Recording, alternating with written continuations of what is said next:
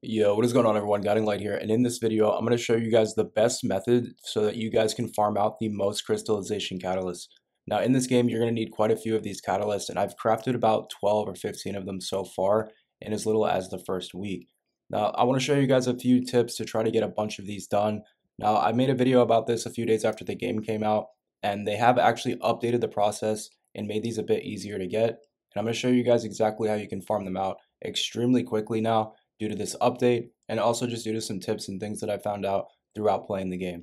Now, the first thing you're going to want to do, obviously, is to go ahead and get crystallization catalyst blueprints. These drop all over the place from bosses and things like that. Every time you open up an amorphous material, you're essentially going to have a chance to get one of these. And really, the only thing you can do is just simply play the game, go through bosses, and eventually you're going to get one to drop. Now, the first couple, they might take a while to drop, but you're going to notice you start to get a stockpile of them pretty quickly. I've already gotten over 20 of them in just my first week. Now, next up, you will need the murky engine residue, and in order to get these, they're going to drop anywhere in the sterile lands. Now, what this means is that you can simply just go to the sterile lands and repeat the same mission over and over again. You're going to get a ton of these. As you can see, I've already gotten over 100. This is going to be the best mission here, is the anticipate ambush point. But like I said, you can do it on any of the missions. So if you want to farm other weapons or mods in the meantime, while going for these materials, you can do that. But this is going to be the best area, and I've gotten over 100 of those in just simply about an hour of farming. Once you get a stockpile of them together, you're really not going to need to farm them anymore, and that's the best part about this, is that you're going to get so many that once you have 2-3 catalysts built, you're not even going to need to do this anymore. Now, the next item you will need to get is this biogel. And this is actually one that you're going to need to get more often. You're not going to really get a stockpile of these that often. And every time you go to get one of these catalysts, as you can see, I don't even have any. And every time I want to get a catalyst, I have to go out of my way and get some more. Now, this actually only takes about 2 minutes, and you can get probably the entire stack done. And I'm going to show you guys the best way to farm these out. So anytime you want to make a run to grab some of these, you literally just come to the Echo Swamp, switch over to Sharon, and you just have to run this mission here. And there's actually a 5-minute wait every time you do the mission, but I'm going to show you guys how you can actually skip that 5-minute wait, and you can get these materials in about 30 seconds to maybe 2 minutes. Just depends how fast you are. So if you come over here, all you'll have to do is just simply put on Sharon. If you don't have Sharon, you can still do this, but with Sharon, you're going to get some extra rewards. Come over here and go invis and do the mission on stealth. Now, what this is going to do is it's going to make it easier, a bit faster. You're also going to get some bonus drops, but even if you do it without stealth, you'll still get the biogel material. But that's just a tip to get even extra stuff if you want to do it. So as you can see, we've already gotten an 8 from that. As soon as you finish that, you just fast travel over to this area. What this is going to do is it's going to give you the same materials, but you shouldn't have to wait the 5 minutes in order to reset it. So just fast travel over here, keep on sharing if you have her. And then right next to this spawn point, there's actually another one you can do. And you can get anywhere between about like 8 and 15 of these biogels. So by the time you do these 2 missions, you'll already have the 20 plus that you need.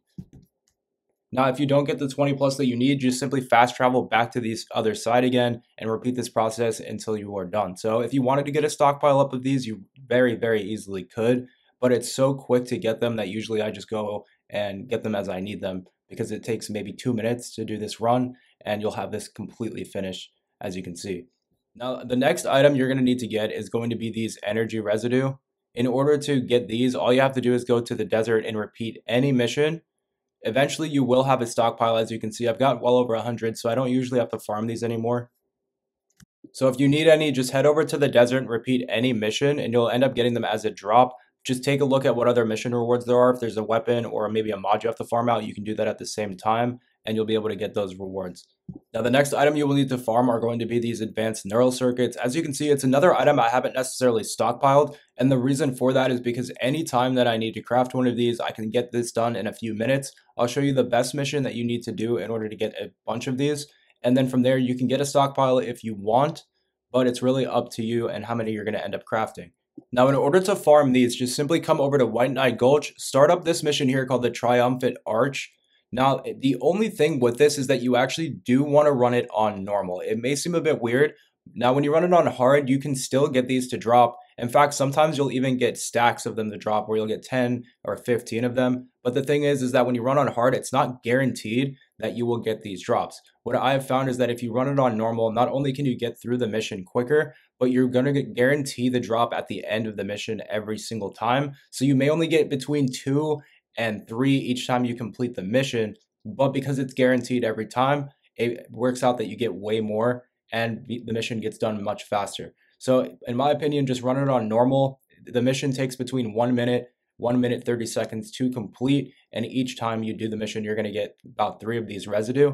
So in about 10 minutes, you can have 30 of them done. It's really not that bad. Now, if you have friends with you, you can get this done even faster. But honestly, as solo, like, this isn't even really all that bad. I've found it to be actually kind of fun. Once you learn where all the enemies spawn, you can pretty much predict where they're going to be, save up your abilities, and get this mission done extremely, extremely fast.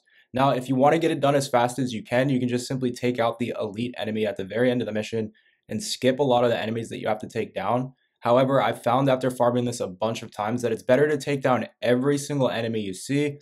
And the reason why is because if you take down every single enemy, you're actually going to get more resources. Now, you may not get the exact ones that you're looking for, but when you take down every single enemy, there's a chance at getting a precision activator or all these other drops just for simply taking down the enemy. It's going to give you special loot for every person you take down. So it's better just to take every single person down, then take down the elite last. If you do this, because of how many times you're going to end up repeating this mission, you'll end up with a lot of extra loot at the end, and it makes this a lot better, in my opinion. It only takes an extra few seconds to take down all the extra enemies, and you end up with a bunch of extra loot, gold, things like that you're going to need anyways. Now, if you follow all the steps in this video, you should be able to get a bunch of crystallization catalysts done very, very quickly. Like I said, guys, I've gotten, I think, about 12 built, and I've got about another 15 ready to build, but they do take about 8 to 12. I can't remember the exact time. I think they take like 8 hours to build every time you want to craft one. And so that's really the only reason why I'm still sitting on so many blueprints. So I wanted to make this video and show you exactly how I was able to get these catalysts so quickly. You will need so many of these in the game. Every time you get one, you're going to become stronger and stronger. Every time you find a weapon you really enjoy using, you're going to want to slot one of these in. And you're pretty much just going to need a lot of these over time. Now, this is the fastest way I've found so far. As updates come out and as things change throughout the game, maybe with future updates, there'll be even faster ways. But as for right now, this is definitely the fastest way I've found. And it really only takes maybe like 10-15 minutes out of your day, and you can get one of these catalysts done. So I've been crafting 2 or 3 a day using this method, and I hope this helps you guys out to get that done as well. Other than that, though, that's pretty much it, and I will catch you in the next one. Peace. All that's left is the gate barrier. Good. Let's try breaking through now. The number of enemies has significantly reduced. I think we should be able to break through the gate now. Where do they all go? For now, let's just keep moving. We can take care of any remaining enemies as we go.